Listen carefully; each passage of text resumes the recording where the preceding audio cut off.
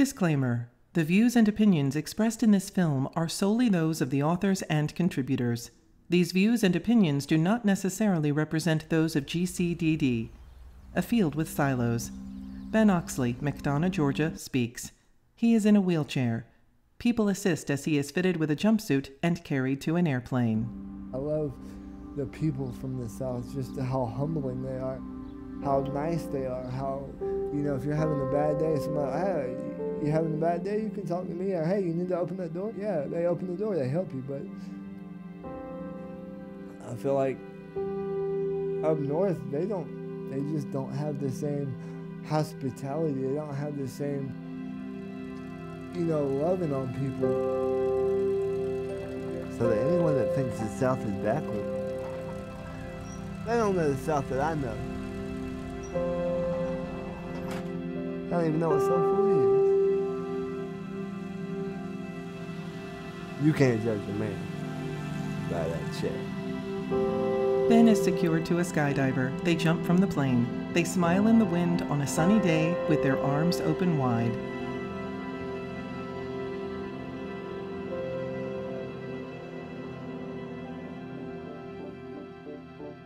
New York, people just don't just wave at you. It's like when you waving at somebody and they're like, who are you? Who? Me? Who are you waving at?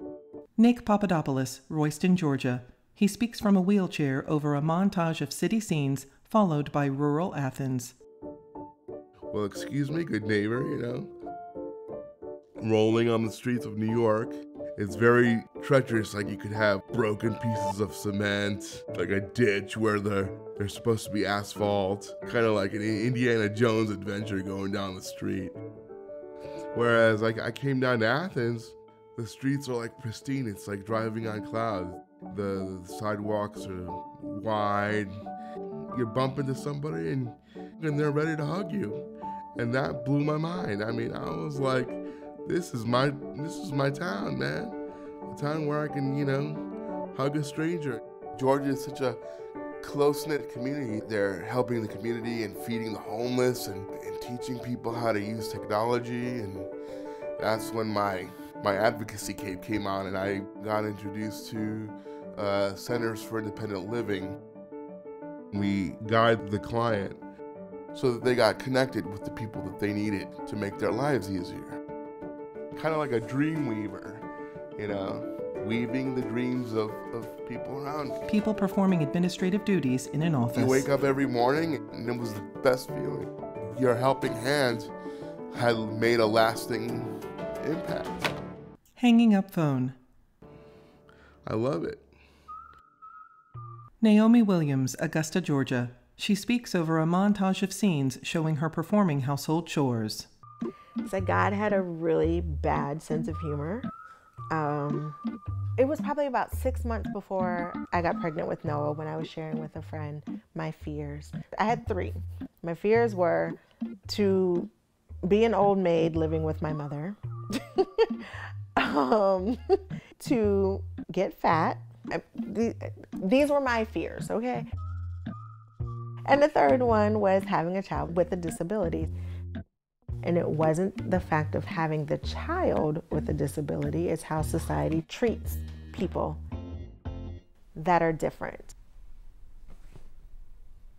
A balloon reading baby boy. Naomi folds clothes. I've been blessed with really good people in my life. I have a friend, she was due in July and she had her baby in July. I wasn't due until the end of September, but Noah came in June. And so she jumped on this ride with me. No questions asked. Naomi and friend look at photos of Noah. Naomi and Noah smile and snuggle on the floor.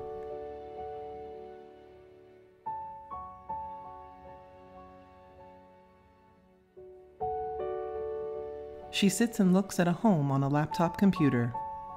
She is working to build her house, her dream house, I guess. I remember one day she posted the drawing on social media, and I remember looking at the front and I said, well, what is this? I said, is that a ramp? She said, yeah, so Noah can get in the house.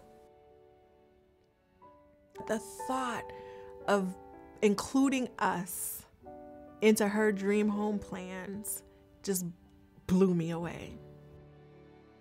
Because who does that? Title: 6,000 Waiting.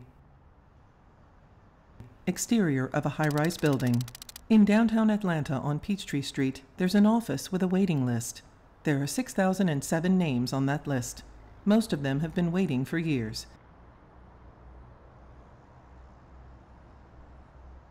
This film explores the lives of 3 names from that list. Waiver applicant number 3027, Nick Papadopoulos.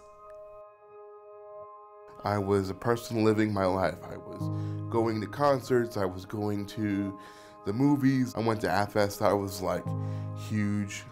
I had relationships, I would go on dates and stuff. I mean, go out, meet somebody, share ideas, do something stupid, make a memory, go home, rinse and repeat, you know? I was a human being first and a person with a different ability later. But basically my whole life changed when I got that bed sore. An infected bed sore landed Nick in the hospital for 3 weeks. Unable to work, he fell behind on rent and was evicted. The hospital had said, you know, we can't put him on the streets. So this emissary from the nursing home comes, and people are shoving papers in my face to sign away what I think is my life and my finances and everything. And they're like, oh no, it's nothing, trust us. Every week, an average of 58 young Americans are forced into nursing homes. That's 8 per day.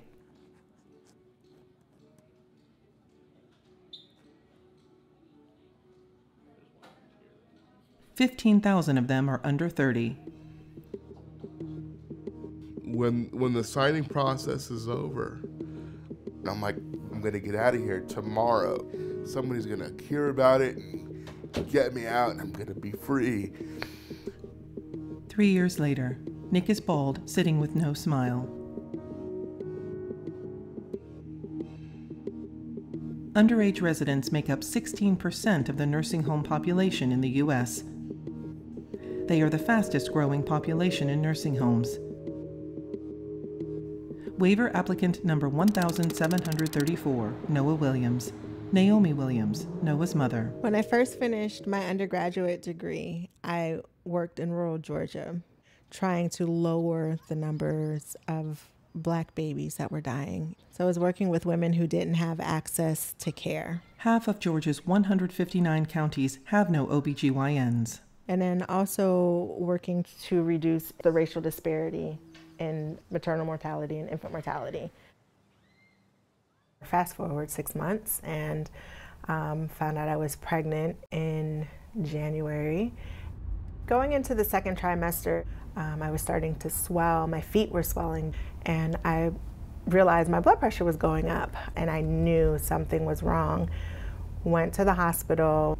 Nurse comes in and says, oh, everything is fine. You're just being a paranoid first-time mom. She closes her eyes and sighs. Black women in Georgia are 24 times more likely to die in childbirth than women in Spain, and would be 3 times more likely to survive if they gave birth in Syria. Exam room 8. Naomi returned to the hospital, but the nurse sent her home and labeled her a hypochondriac for monitoring her own blood pressure.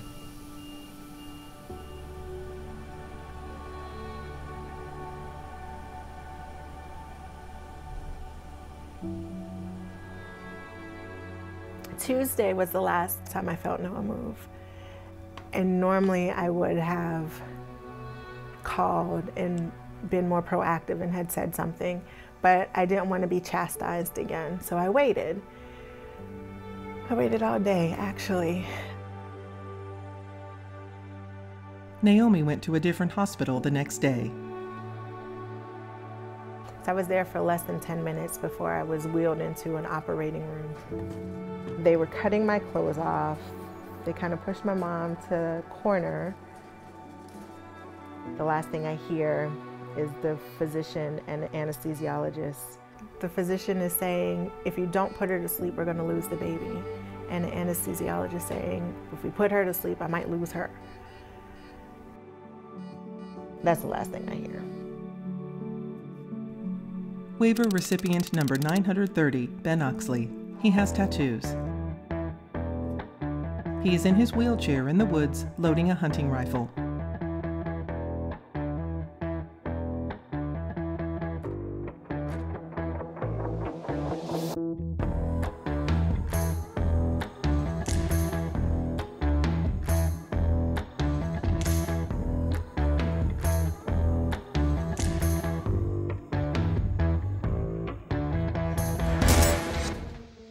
He rides a tractor. I'm proud to be a Georgia Southern. I bleed that Georgia red, and I'm a Bulldog fan to the end. I got a Georgia pride all through my blood. But when it comes to people with disabilities, let me just tell you, we can do a lot better. Archival footage. There was a time when society hid its mentally retarded. They've been locking us up since 1842. The majority come by court order. Milledgeville was the largest institution in the world. Electroshock therapy may be recommended for other disorders. Milledgeville Water Tower. Cedar Lane Cemetery. 25,000 people were buried here. Most of the graves were not even marked, and the ones that were had serial numbers instead of names. It got so bad that even the federal government sued the state of Georgia, just because our government would not close the institutions. Gracewood is even still open today. Since they can't legally stick us in institutions anymore, they've been sticking us in nursing homes, or leaving us high and dry. It costs the state 3 times more to care for someone in a nursing home than to provide them with community-based care. But federal law requires states to pay for nursing homes, while community-based care is not financially guaranteed. That's where the waiting list comes in. 6,007 people are waiting on a waiver as we speak. The waiver is how to excuse yourself from the norm of institutionalization. Sorry, that's a big word. Let me give it to you straight. It would take my parents 12 hours to send me to a facility, and the government would say, we gladly support that decision, and we will send money to whatever human warehouse he's in. But say I want something ridiculous, like mediocre American life. Drinking beer, hunting deer, and praising the Lord. Then the government would say, sir, we can't support that decision right now. And then add me to the waiting list with 6,007 others. So what's this waiting list, you may ask yourself? It's 6,007 people wanting to live on their own daggum street, go to their own daggum church, and live their own daggum life as American citizens. And by the way, my dad mows alone naked. That's what I'm talking about. Freedom. Ben and his dad fist bump. The waiting list wasn't always this long. Georgia used to give out 1,500 waivers per year, and here's the story behind why. A graphic illustration with sound effects as Ben speaks. Now listen here. I want to tell y'all a story. There's a group called the Ark of the United States. And about 50 years ago, they had a big old conference down in New Orleans. They was eating some beignets, probably tearing up Bourbon Street, and talking about congestion. So at that conference, there were 3 or 4 mamas from Georgia. They got fired up, and they brought that fire all the way back to Georgia. And they said, we're going to take on that waiting list, and we're going to change this state for the better. Before we knew it, they done round up a whole coalition of advocates. It wasn't just disability advocates. It was all the way from mental health to aging to physical disability. They all came together and they said, well, this is just horse. We need to unlock that waiver.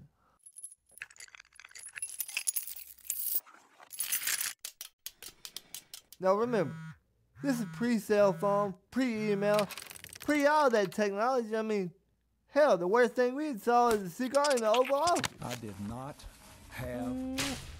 This whole mess of people, fathers, mothers, sons, daughters, citizens, they started calling, faxing, knocking on doors.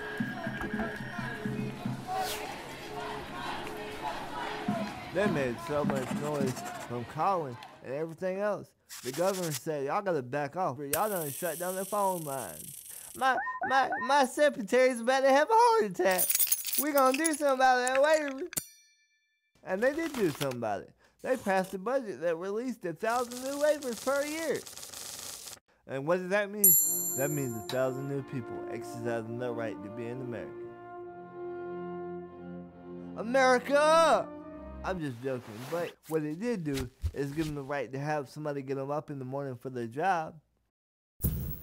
Let's just think about it. A group of mamas went all the way to New Orleans to a conference, got an idea, brought the idea all the way back to Georgia, and changed the state. What's the moral of that story? Never doubt a Southern mama, 'cause she knows best. Quiet street in Royston, Georgia.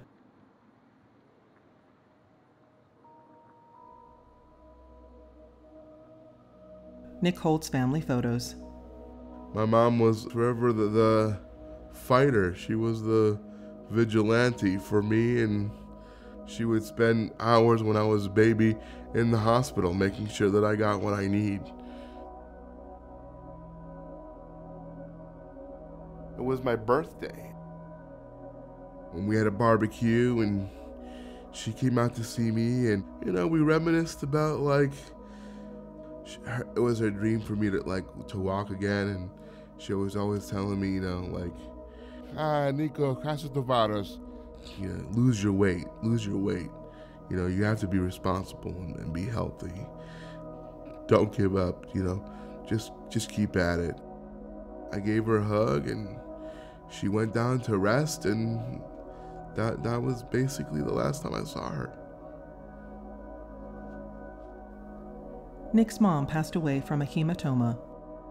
Nick cries. Sorry. Shortly after, he was placed in the nursing home. Naomi opens her eyes. I didn't know what was wrong. All I knew was my heart rate was beating way too fast. I saw a napkin on my tray table, and I remember asking my mom for a pen. And I wrote down my last will and testament. She is handed a photo of her baby hooked up to machines.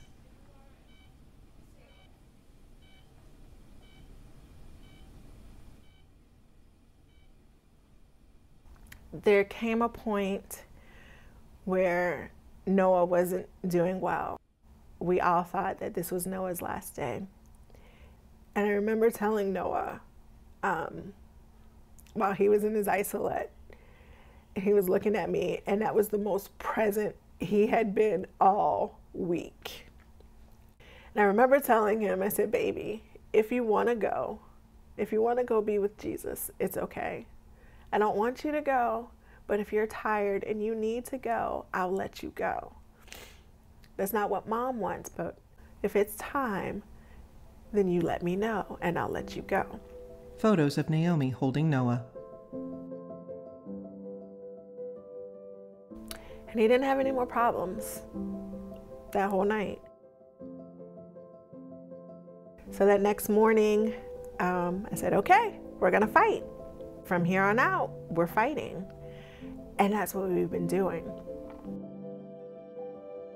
At one hospital, the physician had told me, he said, science says, based off of the trauma that Noah has sustained, all the things that he's able to do now, he's going to lose. Don't expect him to walk or to talk or to crawl or to run. He's going to be mentally retarded.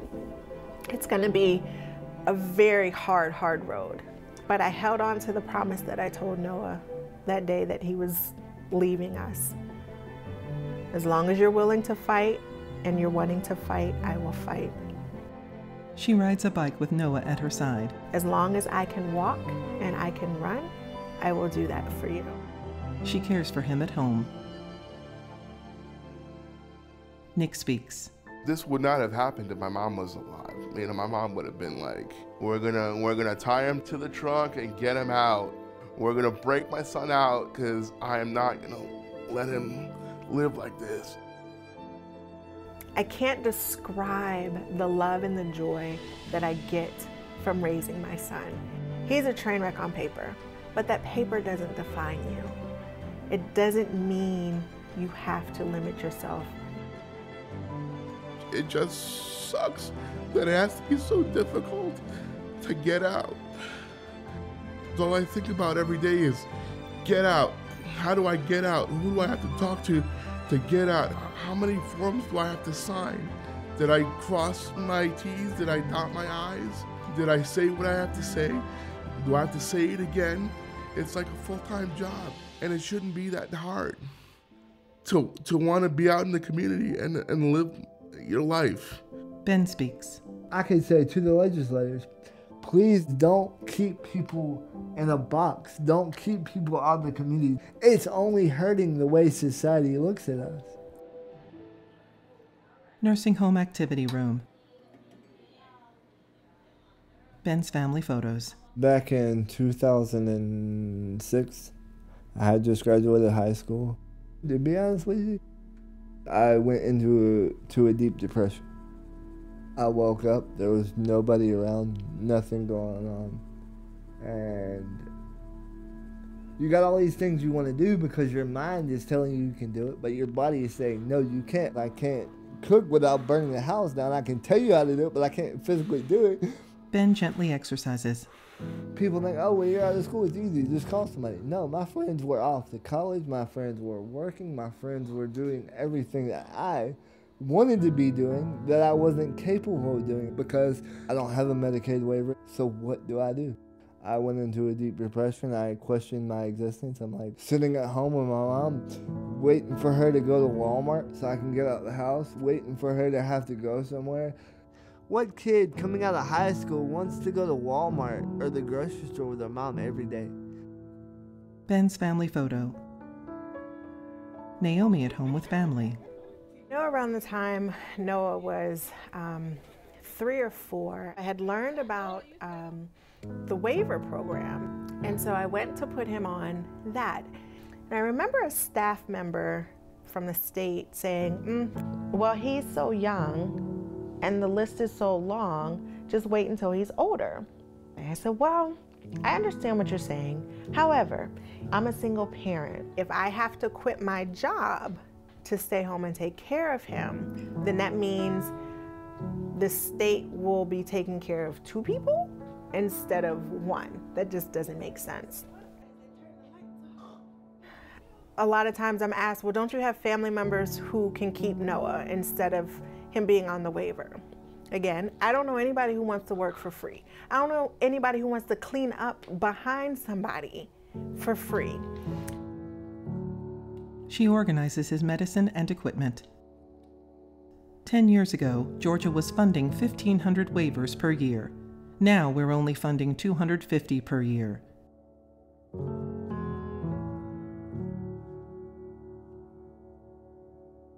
It was sometime in 2006, and I want to say it was in August. Ben's home phone plays a message.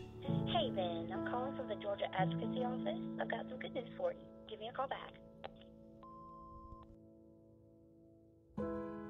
Ben received the waiver. Wow, this is a new world to me. I can start focusing on my goals and things I want to do. It really taught me to start beginning to be my own person.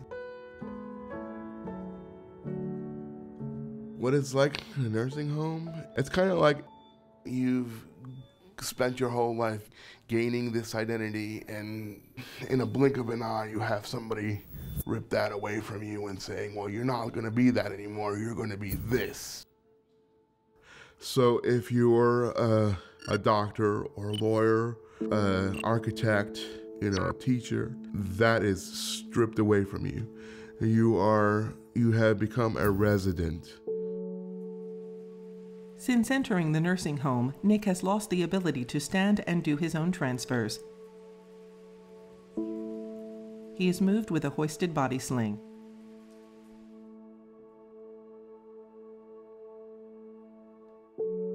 My one major fear is to die in obscurity, without legacy, to be another speck in the wind, you know what I mean?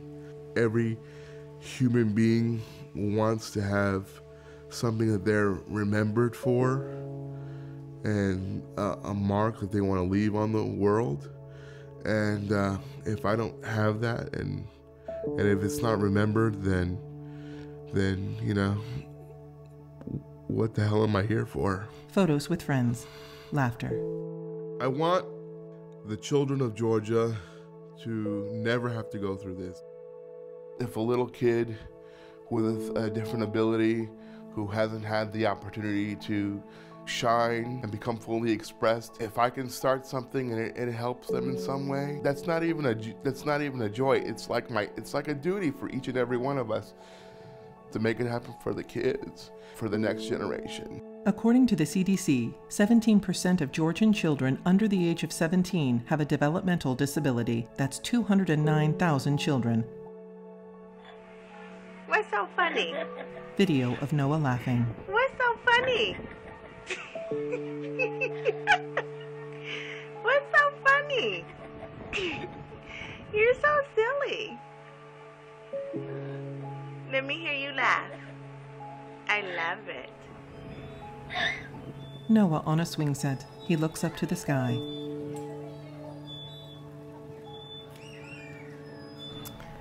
Who is Noah?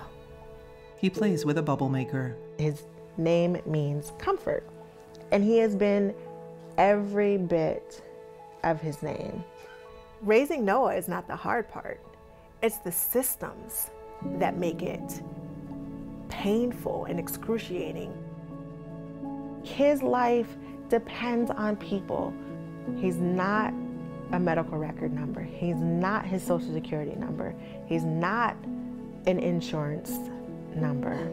He's a person, and his life depends on people doing their job. She dresses Noah in his wheelchair. And people who don't push paper the right way can be a matter of life and death for him. She closes her eyes, shakes her head, and takes a deep breath. It would cost Georgian taxpayers an extra $49 a year to support all 6,007 individuals on the waiting list. Call your legislator and demand a plan to end the waiting list, and join forces with the Georgia Council on Developmental Disabilities. Learn more at www.gcdd.org. Ben is working full-time at Mercedes-Benz Stadium, planning to start college in 2020. Noah received a waiver and has the support he needs. Nick still does not have a waiver and remains in the nursing home. His words of encouragement. Just keep at it. What else is there? You fight. You fight, and when you think you can't fight anymore, you pick up and you fight some more. You swing until you can't swing, until your arm drops. And then you swing, you just keep swinging until you're free.